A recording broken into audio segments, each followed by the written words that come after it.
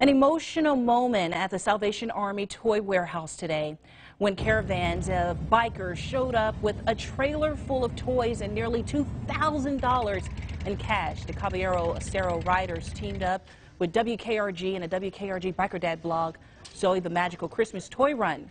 In these trying times, it meant a lot to Salvation Army Commander Captain Sherry Jones. It's been a very hard season. The Salvation Army we've not stopped since the virus hit. Donations have come to almost a screeching halt.